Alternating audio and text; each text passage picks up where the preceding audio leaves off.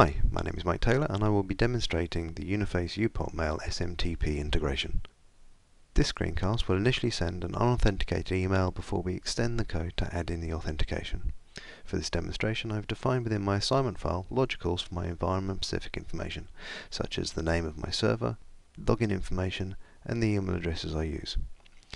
My SMTP server is configured to use its own authentication, but security drivers are supplied to enable NTLM and SSPI types of authentication.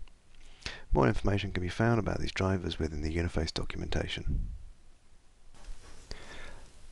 Let's start by opening up the Uniface environment. For this demonstration, all we need is a simple component in order to be able to demonstrate it. I will call mine sendmail.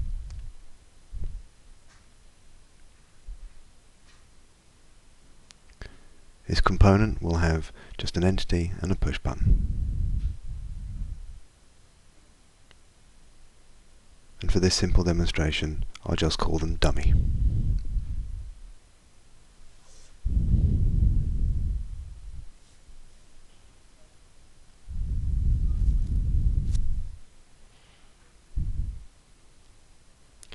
The next step is to add in the code behind the button.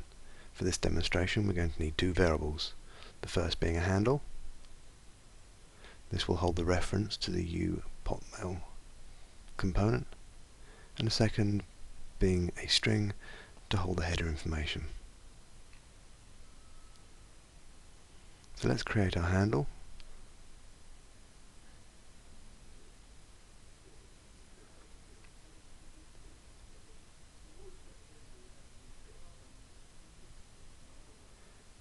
And we'll make sure we delete the instance as well.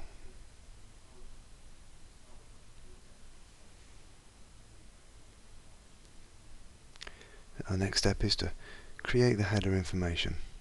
The header is an associatives list that contains all the information required by the UPOPMAIL component to send the mail.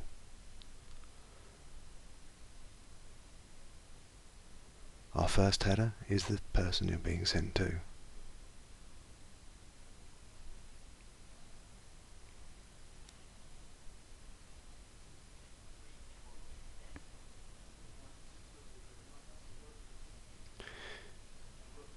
We also need to set who the mail is coming from.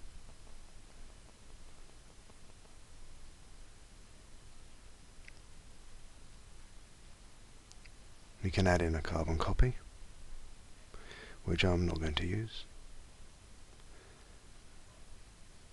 and a blind copy, which again I'm not going to use.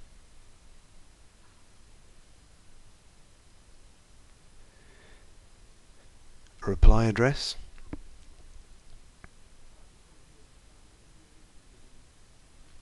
the subject, which can be any string, or of course can be referenced from a field or a logical.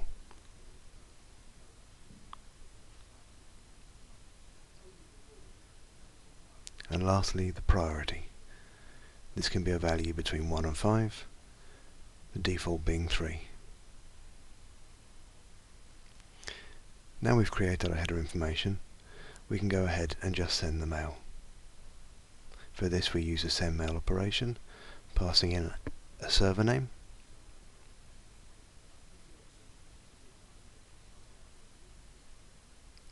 the header, the body of the message, again can come from a field or from a logical or any other string source, a list of attachments, and the maximum size of the mail. Here I said 0 to say that the mail can be at unlimited length. The send mail operation will return 0 if the sending of the email has been successful.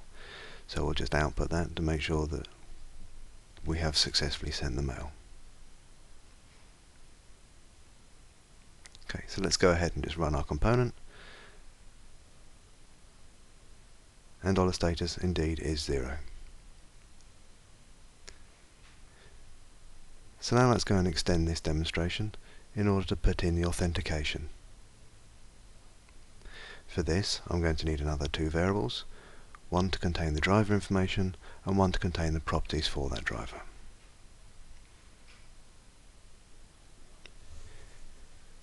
The driver information is also an associated list. This will contain the entry point to get to the security driver. Here we're just using the standard SMTP login information. This will be referenced later within the assignment file. Also, the driver can be defined as being optional or mandatory. We're going to define this one as mandatory to guarantee logging onto the server.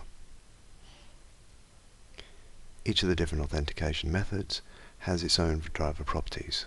They are listed within the Uniface documentation. For the SMTP, all we require though is the username and the password.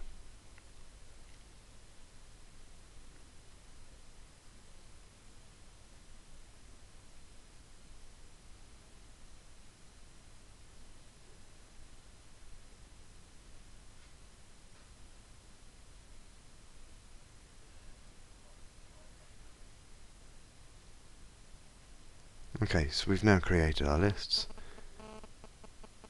Now we can add this security context into the UPOPMAIL.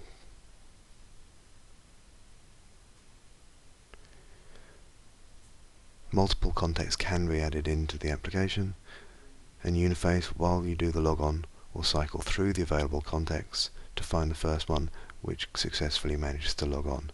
That's the one it will use. The logon operation accepts the server name, a username and password. The username and password are within the security context, so are not required within this command, and as we've specified the server name here, we no longer need it on the send mail.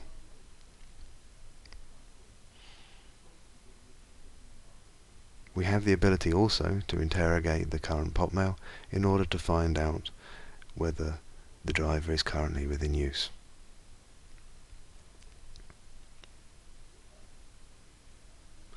To do this, we'll use the get security command.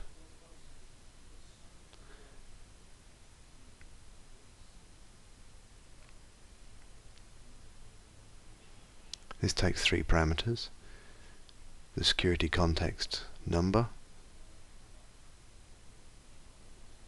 the driver, and a field to return the properties into.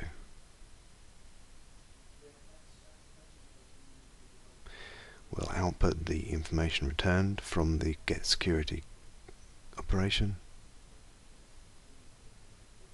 and display it on the screen.